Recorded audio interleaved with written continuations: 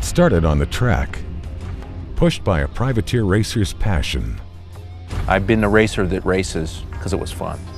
And I would go to the races with him a lot and basically be his pit crew. And I've been a racer that races because I've got to win, you know, I got to prove something. At Charlotte Motor Speedway, he had an awful wreck. The bike slammed into me and smashed me into the wall. It was very, very hard to watch him hitting a wall at 180 miles an hour. Tish, of course, rode in the ambulance with me. And he was pretty much flatlined. I stopped breathing. He had to be revived. Tish ran and got somebody, and they brought me back.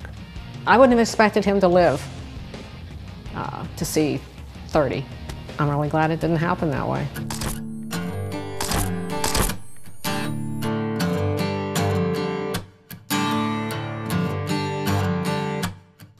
And the company that bears his name has mirrored his dramatic path, all the way back to the struggle of the early days.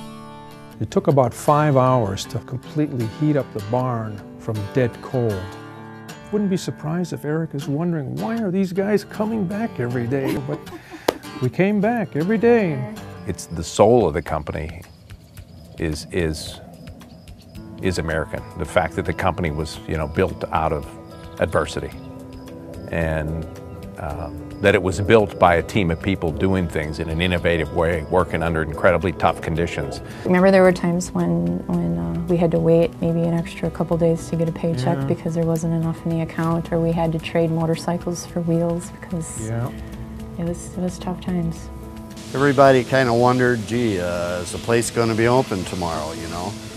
But we've all stuck it out.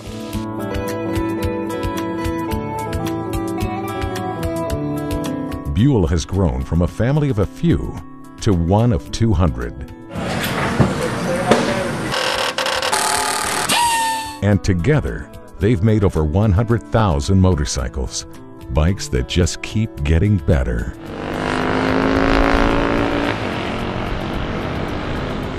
I think that whole idea about, you know, making things better for society is a fundamental American trait. And I know that's what the Buell culture has become.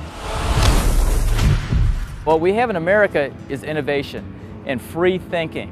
And by applying, you know, the latest technology and the latest, you know, free thinking, out of the box thinking to the design of motorcycles can keep us competitive in terms of cost and quality, but we can become leaders in terms of the technical content of the products that we're delivering. Let's just prove, let's show those guys we can build something here in the U.S. that can beat them. Something innovative that can only be made here, that's patented and protected and delivers that and more, but at an affordable price.